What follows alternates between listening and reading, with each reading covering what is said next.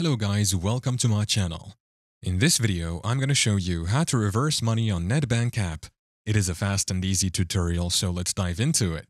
So, can you reverse money on Nedbank app? The Nedbank app doesn't offer a direct reverse money functionality for debit orders or payments. However, you can initiate a dispute process to request a reversal depending on the situation. Here's how to proceed. First, log in to the Nedbank Money app with your Nedbank ID, app PIN, or fingerprint. Here, choose the account where the unwanted debit order deducted money. Next, tap the Debit Orders tab. Next, locate the debit order you want to dispute. Now tap on the debit order to see its details. Next, look for a reverse debit order or similar option depending on the app version. This option might not be available for all debit orders. If available, proceed with the on-screen prompts to initiate a dispute for the debit order reversal. You'll likely be asked to choose a reason for the reversal.